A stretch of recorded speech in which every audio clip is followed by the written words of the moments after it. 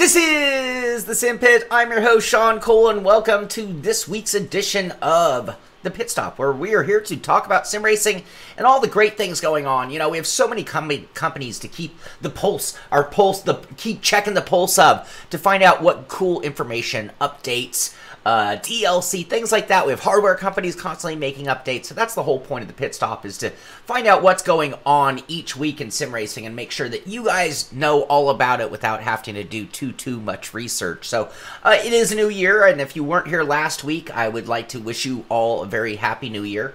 And I also want to let you know, this show, towards the end of the year, we cut the BS on the Pit Stop. We got rid of a lot of the riffraff, the extra chit-chat. We went to a pre-recorded show that we could sit here and talk about in order to expedite the topics. Another thing that we did do starting at this year, beginning of this year, was we moved all of the Simpit community racing to its very own show called the Pit Pass. I'll talk about that at the end of the show, but it is another level of cutting the BS from the show. This show is really here to be about news, tell you what's going on, and then move along for the rest of the day so you can get out there and do some sim racing. So what is going on in sim racing? So many things to talk about. It's actually, I kind of lied to you there. It's been a little slow rollout for 2021 so far. Not to be, not a big surprise. I think a lot of people took their vacations very seriously this year. Some much needed time away from the madness. And but we do have things going on, most of it racing. So starting off with iRacing, looking at the Porsche Tag Heuer Esports Super Cup feature, Ellis scored the first win at Interlagos. I'm looking at this picture, by the way. I know this has nothing to do with the win other than showing you the car of the winners, Kevin Ellis, the winner, in the Rahal Letterman Lanigan Esport team in that beautiful number 30 red and black car. What a great looking shot. Sim racing has come so far, people. It has come so far. Anyway, some great shots of the racing. And I tell you, look at this shot as well. It's hard to tell real life from sim nowadays. It really is. Anyway, congratulations to Kevin Ellis on the win. Maximilian Benecke finishing in second. And Mitchell de Jong. Look out, world. If Mitchell de Jong is back to taking road racing seriously, there are going to be some people moved down the ladder. Martin Kroenke in fifth. Huge names in this series. This is the best of the best in the road racing world. So congratulations to him. Scott Andrews, there's that iRacing Pro Series preseason invitational with some really big names from the world of motorsport.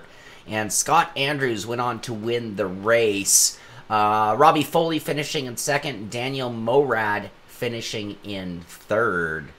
So that went on fairly recently. When was that? 23 drivers took the grid. 38-lap race. And anyway, this is all kind of a build-up to the 24. How many of you are going to run in the 24 hours of Daytona coming up very soon? Very, very soon. I need to really get to work. Not a lot of time to prepare for one of the biggest races of the entire sim racing world, honestly. The iRacing Daytona 24. I think that might be, I'm going to use the word think just to protect myself. That is the biggest online race of the year, period. I can't think of anything that has more applicants, more entries, more drivers, more streams, more splits, more trophies, more winners than the iRacing Daytona 24 coming up very soon. The Simpit will be fielding, 1, 2, 3 cars. Not sure. We're still counting our drivers. We're still getting up to speed, but we are definitely going to be there for that one. Looking at the Outlaw Sprint Car world, Cardwell reclaims momentum. It had been Bergeron who had kind of at the beginning of the season, Bergeron got kind of a slow start for him. And then the most unbeatable man in iRacing Dirt, Alex Bergeron, went on a tear. And now Cardwell has reclaimed some momentum with a win at the latest race. That's Hayden Cardwell at Kokomo, by the way. He finished first, James Eden second, Tyler Schell in third, Bergeron back in fourth place, only taking in 69 points. What does it do to the championship? We talked about it even last week and each week, but it's really a fight between Bergeron and Cardwell for the championship. Kendall Tucker is in third, but he's already like 30 points back. So it really is, I'm 130 points back, I'm sorry. Bergeron 583, Cardwell 581. Let's see, how many races are left in this series? Through 8 rounds. So, I can't remember, what's their total schedule? They don't give us a total count on how many races they're running. After 8, we're 2 points in that championship, which is awesome. Stuart Haas, you know, I had the iRacing Twitter page up, and it literally showed just a ton of signings. All the teams re-signing their drivers for this year's schedule. This was posted at iRacing. I would imagine we're going to see more of these at their news channel. If you want to get the latest on, I saw, you know, like Ray Alfala. Anyway, all the driver signings are happening right now, and all the teams are making those announcements. So, Stuart Haas Esport, they announced their drivers 2021 eNASCAR Coca-Cola iRacing Series of Graham Bolin and Dylan Duval. I thought I had one more post about the Challenger Series underway. No, I think that's something else. All right, moving right along. If you're an R-Factor person, this has been huge. If you're a sim racer waiting on R-Factor to make some steps to kind of step up their game, I think this is one of them. The competition system, which was introduced recently to R-Factor 2 and is going through some refinements, is a big deal, and it's going to be a game changer for R-Factor. It's going to really take, you know, I don't know if you ever want to call, when you think of sim racing, do you think of the big 1, the big 2, the big 3, the big 4? When you think of how many main players there are in sim racing, you know, we account for multiples. R-Factor 2, for me, is definitely one of the big players, but they have been a little late on the game, and this is a big deal, the competition system. So this week's blog, which came out on the 13th, so 2 days ago, talks about the blog. They have a little Q&A even. So what will be the major feature of the system which will make people say, hey, let's play or switch to R-Factor 2? That's the question from Stevie. I'm not sure who Stevie is. And then the answer, yeah, I'm not going to read through all this. It's there. I have the link to every topic we're talking about right there in the description here at YouTube. So if you want to follow any of these stories or read all of the Q&A, it is here.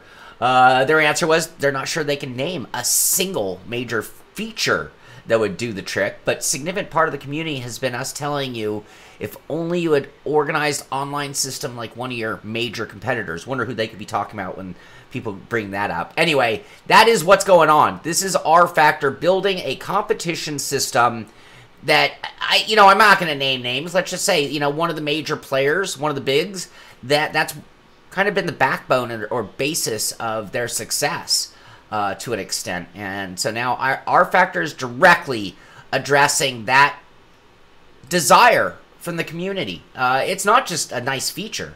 This is something the community has wanted across the board. All sims. This is when you look at some of the third-party companies that do race management. That's some of the stuff that they try to incorporate in the sims that don't have that feature built in, just to add accountability. It's a scoring system, too. Who is the best of the best on paper, in points, mathematically speaking? Also, looking at the R-Factor Twitter page, they have a cool picture. I love these pictures. Whether you're talking real life or sim racing, I love those pictures that let you see the whole grid, the whole field, all the great paint jobs of our heroes. So R-Factor here. Check out who will be driving which car in the race for the Husingveld Peregrine 2021 title. And we got this cool shot of a fleet of Audis, it looks like. Yes, indeed, a fleet of Audis. So there you go. There is the lineup of cars. And what else? Final day for Formula E qual. Husingveld, we talked about that. Blog posts, we talked about that. The RCCO X0 2021 version 1.11 now available. Fix the custom window banners not showing. Added windshield template adds the ability to skin the inside of the window banner. Blah, blah. So a little update to that new car from them. And I think that is, we already talked about competition system. This just in. Virtual Dutch. Tune in live to see who takes the crown. And share of the $13,500 Euro prize pool. This is on Sunday. And this is the Sim Formula Europe presented in R Factor. Interclassics 2021 Virtual Dutch GP at Zandvoort. So we got that coming up this weekend. All right, Cody's vlog, Cody's racing line. Look at this funny Audi dune buggy bubble beast thing. Anybody driven that? I haven't. I have not driven that. Anyway, Cody's, they have their little blog, link in the description. You can check it out, some information. We talked about last week the update to Dirt 5 with new cars, new tracks, new career events, all that stuff. Stuff for the public, or everybody, stuff for the pass owners and whatnot. Formula 1, we talked separately about all of that kind of stuff. So it's a little recap of everything going on in the Codemasters world.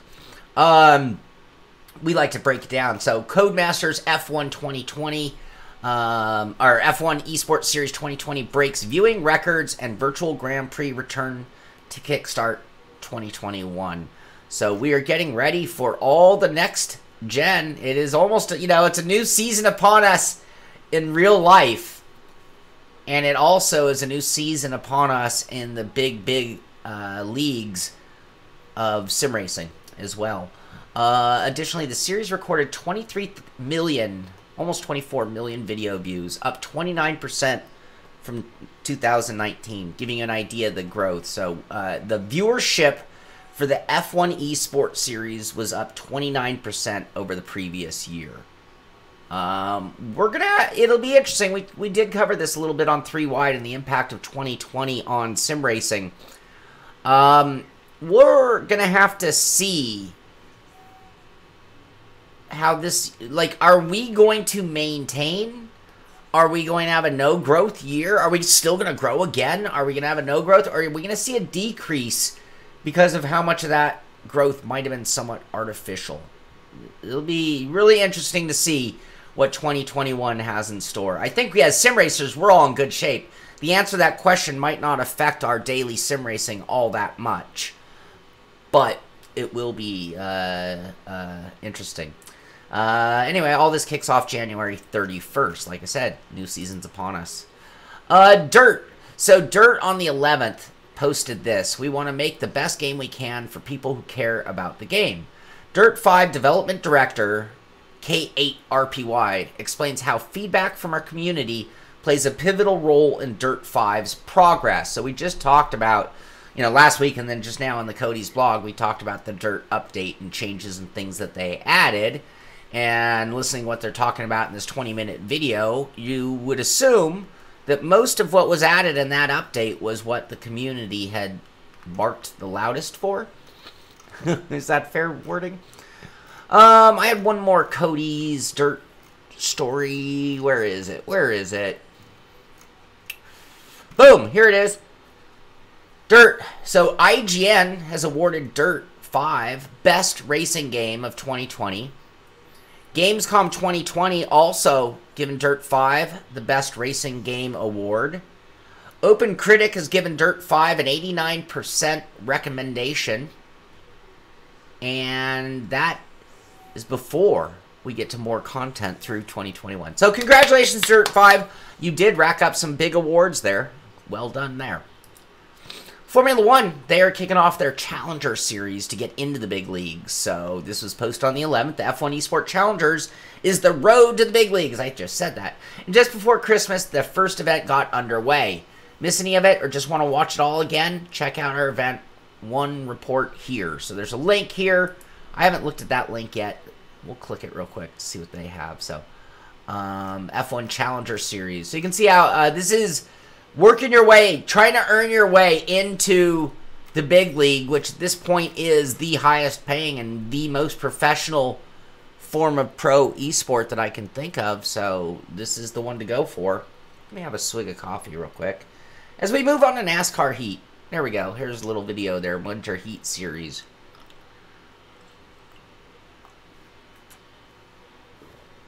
So this is what's in store for the Winter Heat Series drivers. Little promo video.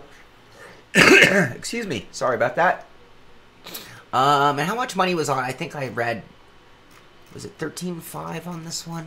I don't know. Can I find what I'm looking for, with $2,000 going to each of the winners. This is going to be the biggest payout of the Winter Heat Series so far.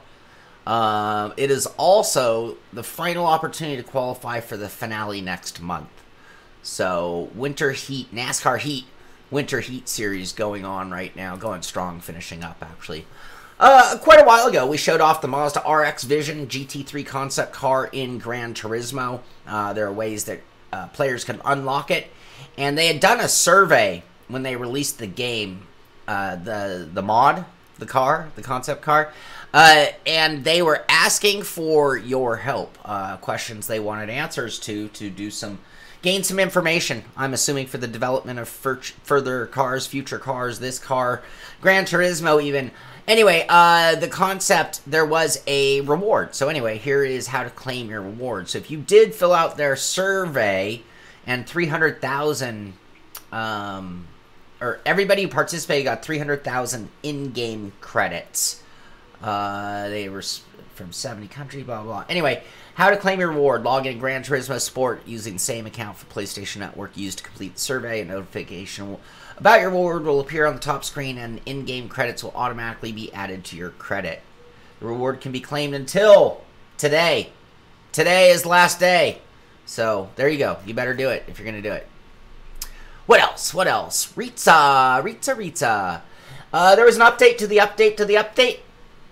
AMS2 has been updated to 1.1.04. This is a complimentary update to the last release featuring improvements and corrections for SPA, tire and driveline physics, along with new AI logic for multi-class races. Full changelog here. You can check that out yourself. Just follow that link. And that's pretty much it from them right now. Yep, that takes us back to things we've already covered, but good for them for continued support. Race Room, they are back with a 1 GB updates. You know, you got to give Race Room credit. I give credit where credit is due when companies are making the needed updates, continuing to update, continuing to support their sim at the highest levels. And, I give companies like Euro Truck or ATS top honors, perhaps. But Race Room is right there with the best. They are constantly making massive updates, DLC, some of it free, some of it paid, constantly making things better in Race Room. Anyway, this is a 1 GB update that you can now get to make your Race Room even better. They have all their community racing, which we don't talk about. I mean, it's not that we don't. It's just, community racing. I let you know when there are events you can join, like this one here. Some serious racing action is coming your way, featuring the best racers from around Asia. 15,000 US on the line. Tune in the champion, and that'll be... That was yesterday. We should have results. Community racing, 10,000 members on Discord. Congratulations to them on that. And multi-class races and things like that. Here's their changelog for everything. So if you want to read the full update, it's there on Steam as well. This was sent in by E. Cruz, who's a viewer, talking about a different type of Race Room community event. Like I said, I always want to tell you what you guys can do. This event here is the shakedown event for the Porsche Carrera Cup Multi-Community Season 2021. The big event will start January 28th through June 3rd. 10 races every other Thursday, and we're talking about tracks like, what are they doing? They're doing Daytona, Suzuka, Imola, Silverstone, Road America, Laguna Seca, Spa, Nürburgring, Shanghai, and Monza. This is open to anybody, and there's a form. I'm going to have a link in the description of the show that you can go to it, but this is the shakedown event, the Porsche Carrera Cup. Welcome to the big shakedown event for the Porsche Carrera Cup Multi-Community Season 2021. Big event, I already gave you the date, 10 races, we talked about the places. Their main goal is to choose between 4 to 7 drivers based on your performance and how clean you can drive. And this is picking people for the official Porsche Carrera Cup. So that's something you can check out. I have a link here to the sign-up page, and I'll put a link to these. Does that get you to these?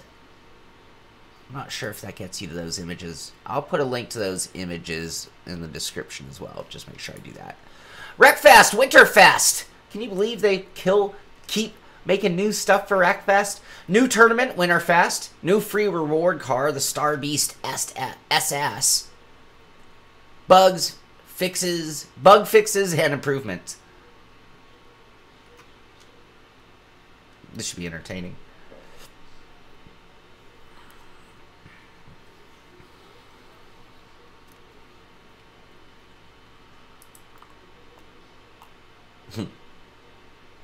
Wreckfest on ice. Yeah, baby.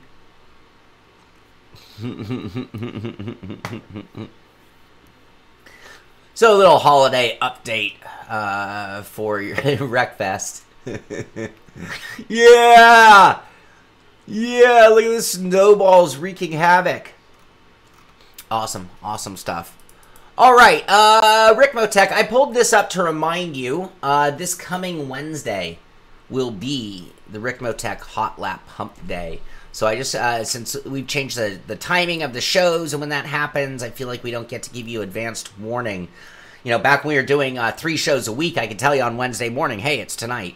But the next Ricmotech Hot Lap Hump Day is this coming Wednesday. No idea what the car combo. Anyway, check out this. This is dual RS1 concept design, side by side, for some PlayStation split screen gaming. That's pretty cool setup. You know, I can't remember the movie it was. Was it Cable Guy? I don't know. I think there have been a few references to a television or the cable being the babysitter, right? I call this the babysitter. Anyway, Hot Lap Hump Day coming up this Wednesday.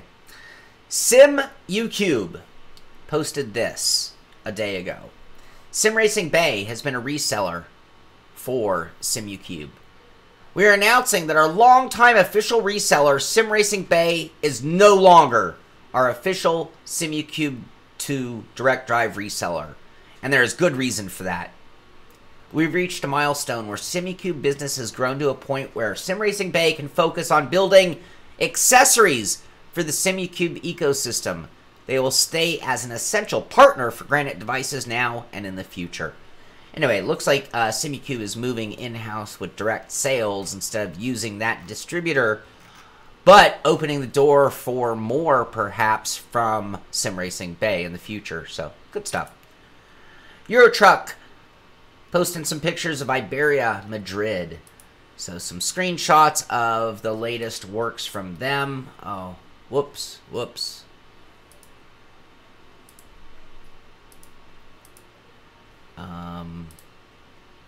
Why does it do that? That's really weird. Here, we'll look at the bigger shots. So, new scenery, new terrain, new maps, new regions, continually getting better. American Truck Simulator they don't want to be outdone. Update 1.4, New Mexico and Oregon viewpoints. Back in October last year, update 1.39 for American Truck Simulator saw the arrival of viewpoints to the states of Washington and Utah. After the popular debut in Idaho. Today we are happy to share with you that our next 1.4 update will see the introduction of more viewpoints in the states of New Mexico and Oregon. So that's good to see.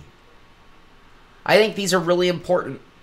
I've been doing a fair amount of Flight Simulator, and having iconic geographic features in regions that you know intimately is pretty important. You know, like if you're from LA, you know the layout of the mountains. You know where certain buildings are, and you'll not only use that to navigate, but you'll also use that to reconfirm just how wonderful the sim you are playing or driving or flying is. So anyway, this is great to see, and again, more from ATS and ETS constantly updating. Here was an article. Amir sent this in. An article at racinggames.gg. I'm going to have the link there if you want to check it out.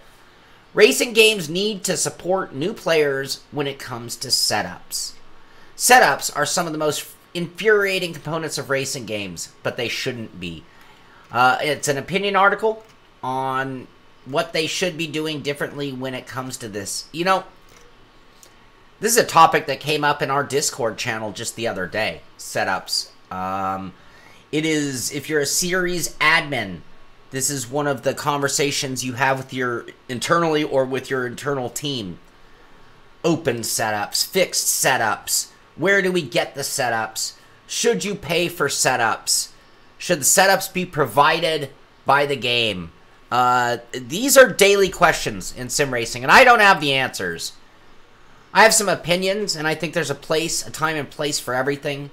In general, I can tell you I've been disappointed by the setups provided and the dependence on paid setups or friends, engineers with good setups or alien racers with good setups. And that you could see such a huge difference between provided setups and a tuned setup that it forces every racer on the open world, at least, to become an engineer.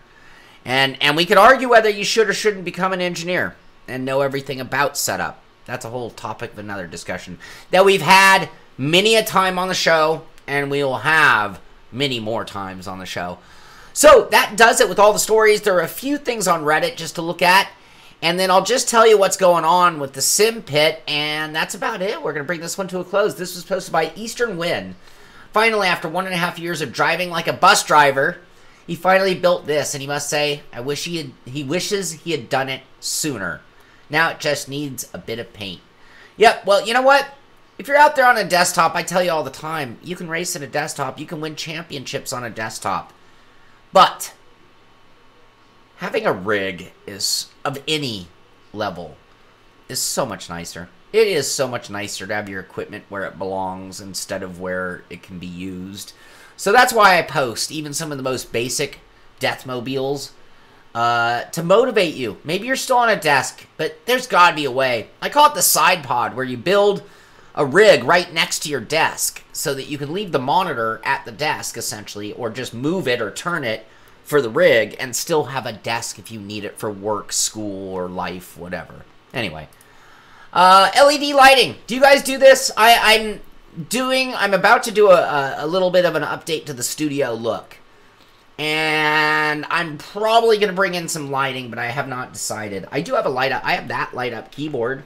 I could, but LED lighting. I just thought this kind of it's something I'm doing right now behind the scenes. And so I just wondered, how many of you have LED lighting in your race room? Is that a must-have?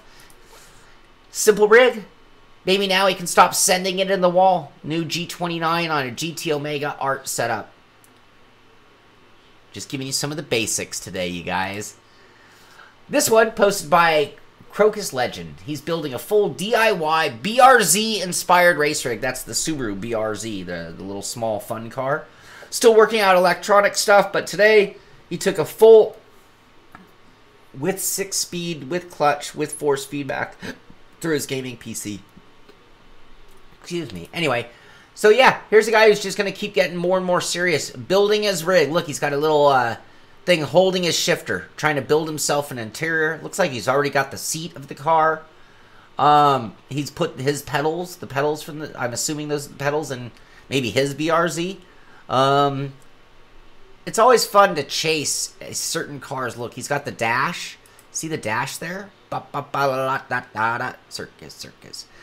And then that takes me to iRacing. And the only thing I have to say about this, tonight I will be racing. Excuse me. Tonight I'll be racing in the Simpit Oval League.